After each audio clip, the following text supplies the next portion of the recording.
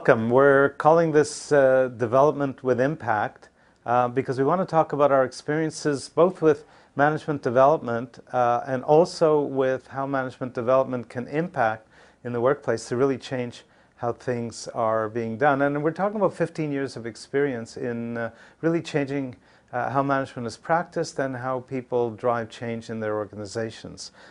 We've made a lot of progress over the years, and I'll talk about it for about 20 minutes. Everybody loves learning. Everybody loves to learn, and everybody loves social learning, especially, which is when you learn in groups. The trouble with most management education and management development is that people learn together, but then they go back to work alone. And it becomes very difficult even to capture the learning, let alone to drive some change in the organization. You kind of sit there in the class very often as a lone wolf, and you end up back in your organization with your people, but you're the only one who's changed. So we send changed people back to unchanged organizations, and it doesn't work too well. 15 years ago, we set out to change that, to rethink particularly MBA programs, but also management development programs, and connect management education with management development and connect the two together to organization development so that we could really have some serious impact and people would get much more enthusiastic about the learning process and about how they're driving change in the organization. So as I said earlier, there were two parts. The first part was development and finding new ways to really make development stimulating for managers.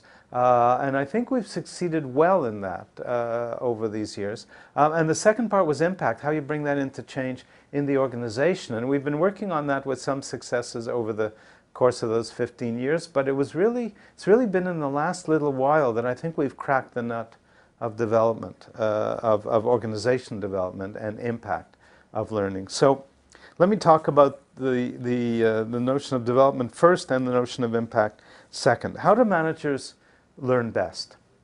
How do people learn best, but how do managers in their own context learn best? And for that I want to take you to a schoolroom in Calgary, Alberta, a schoolroom of 8-year-olds. This is an article that appeared in the Harvard Educational Review called Managing on the 12th, and it was about, it comes from a line in Alice in Wonderland, and it's about how those kids were learning. And what it's about is an incredibly fired up group of 8-year-olds because of two very simple ideas. Number one is the teachers were capturing learning in terms of their own experience.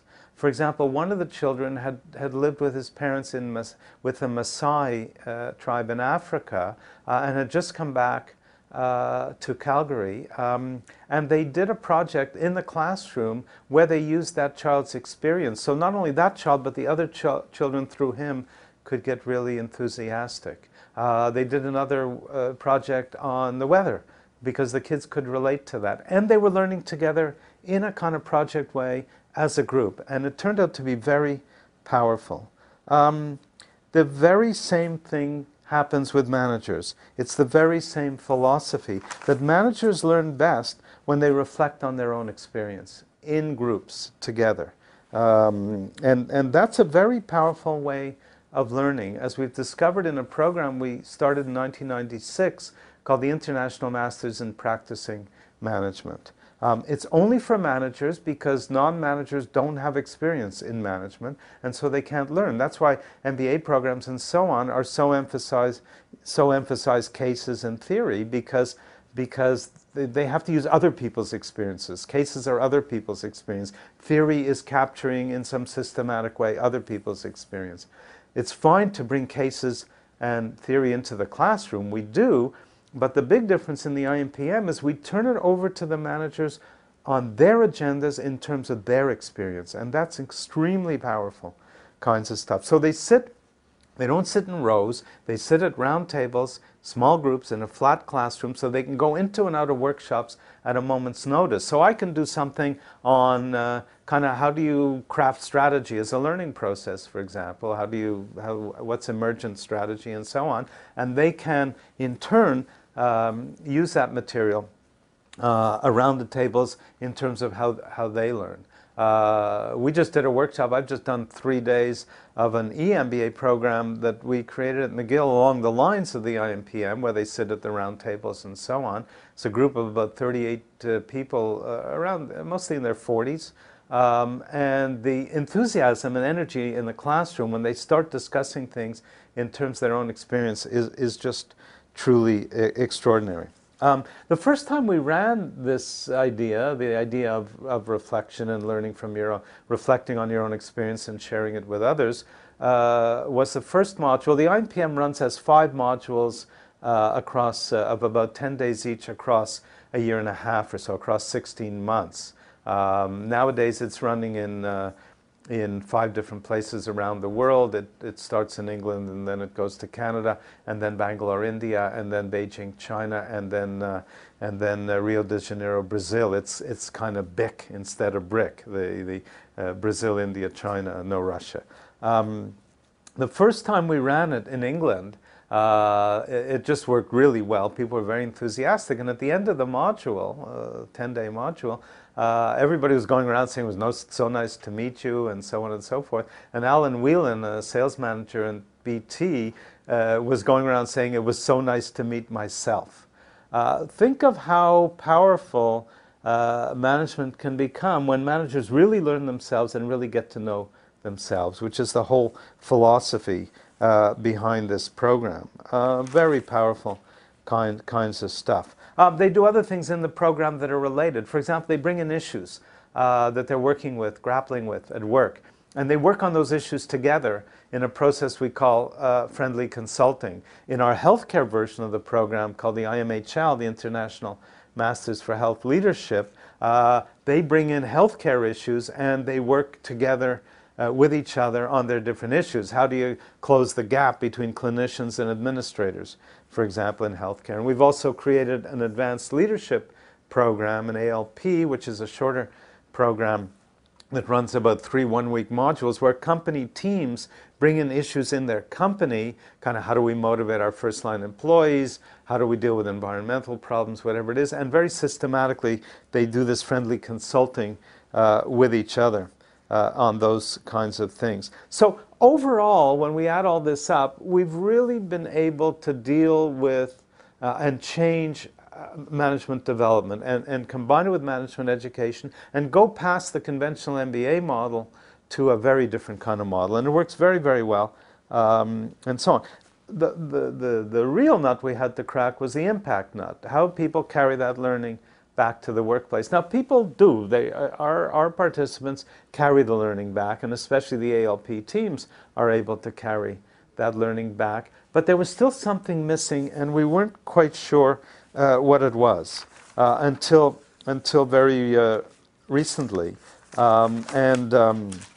So our whole philosophy, as I've said, is that managers learn best by reflecting in small groups socially on their own experience, and they learn from each other. So it's particularly heartening to us that the 2 breakthroughs recently in this impact idea came not from faculty, but it came from managers in the field who had to deal with that problem in a much more concerted way. And let me tell you these 2 stories of kind of how we cracked the nut of impact, if you like. Phil Lanier is my stepson, and he was the director of engineering for a Montreal high-tech firm, and they had outsourced their programming, and Phil became and Phil's programmers had become managers, and they were struggling. And Phil said, "What should I do?" And it was asking me what should he do, and he had no budget to do it for training or any of that, and nothing from HR. So he had to do it on his own. And basically I said, well, you know, as you can predict, I said, why don't you get him around the table, you know, periodically, kind of sharing their experiences and how they're dealing with this. Actually, Phil says that the first thing I said to him was to read my book, Managers Not MBAs, and then I told him about the table. But anyway, Phil got very enthusiastic about this. He did it with a vengeance. He had them meet informally over lunch for about 90 minutes, once every couple of weeks. He said it had to be fun or they wouldn't keep coming back. They did. This went on for 2 years. Phil spun off other groups.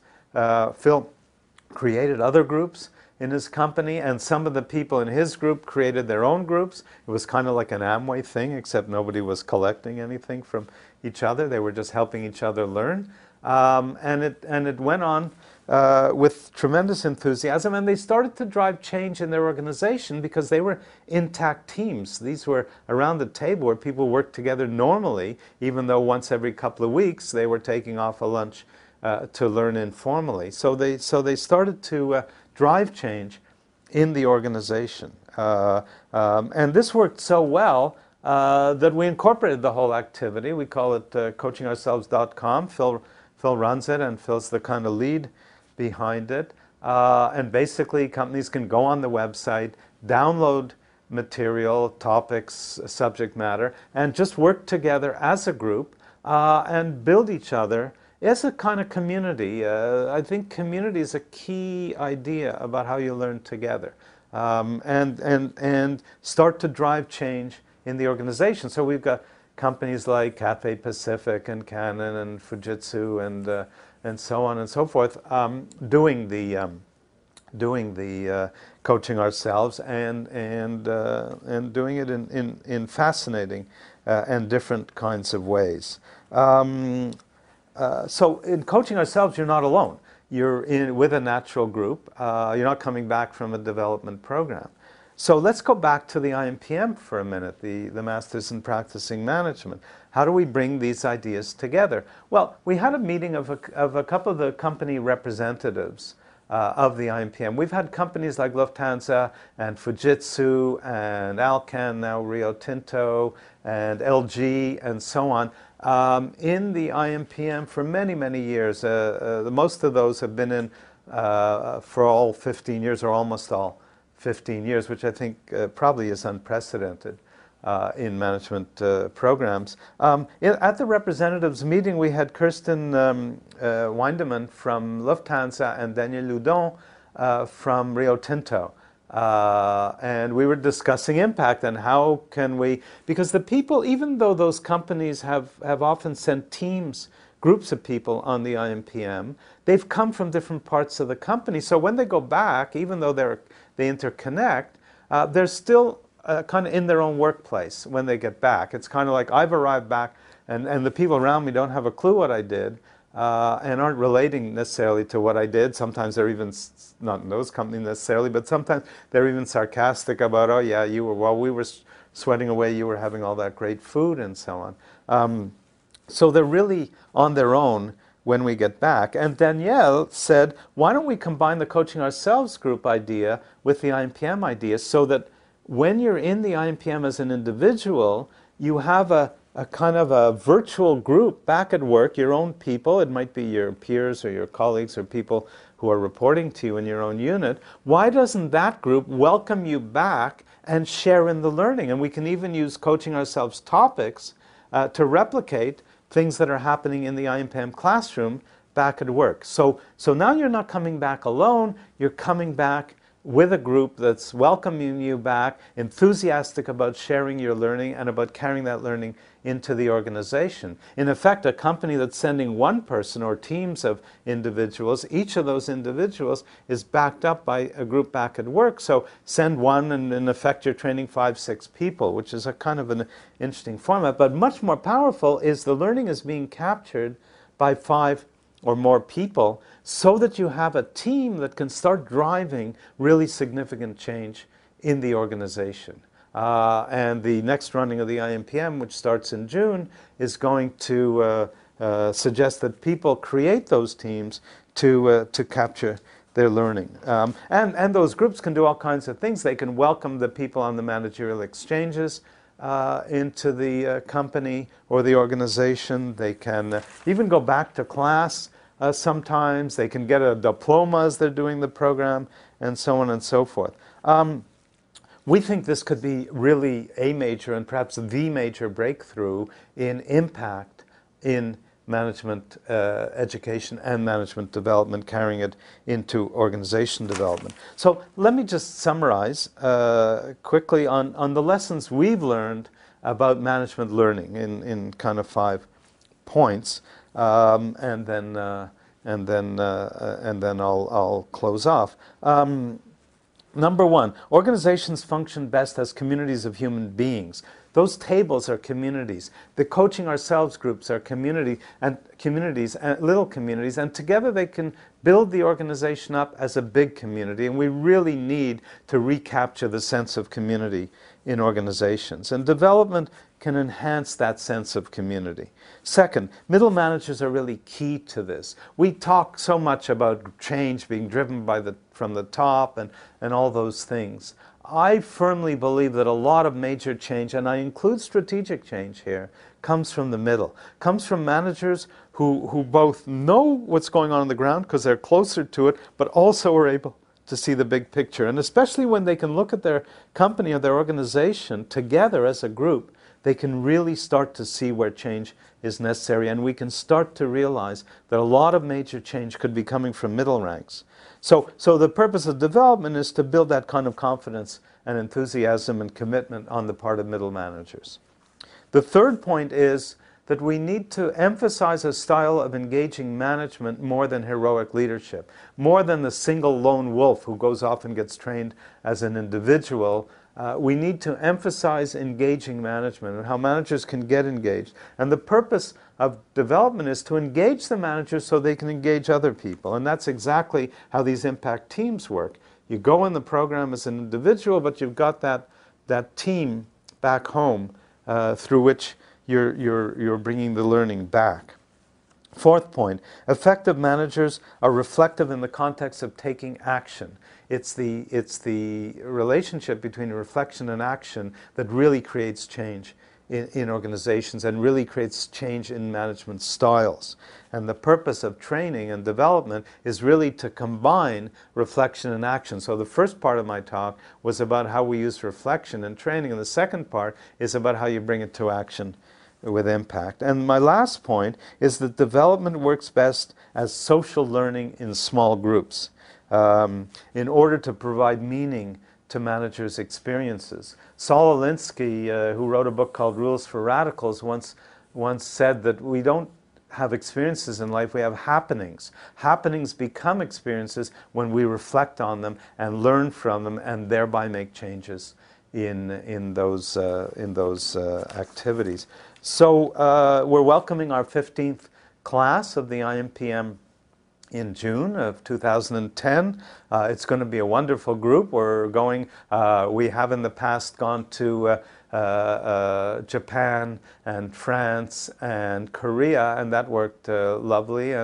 But now we wanted to enhance the program, so it's going to be BIC, as I said. We're going to be holding modules in Montreal and in England, the Lake District and Lancaster, and then we're going to Bangalore in India, and then we're going to Beijing in China, and then Rio de Janeiro in Brazil, always taught by schools in those places. We're not voyeurs. We don't go and carry our programs with us. These are taught and developed and worked on by schools in all those places, top schools in all those places, and also with people in the class from those places. So if you click on my website, Mintzberg, M-I-N-T-Z, or dzeberg.org, or IMPM, you can click on mine to all the other programs, or you can go on to IMPM.org, and we look forward to working with any of you who get as enthusiastic as we are and as our participating managers are. Thank you very much.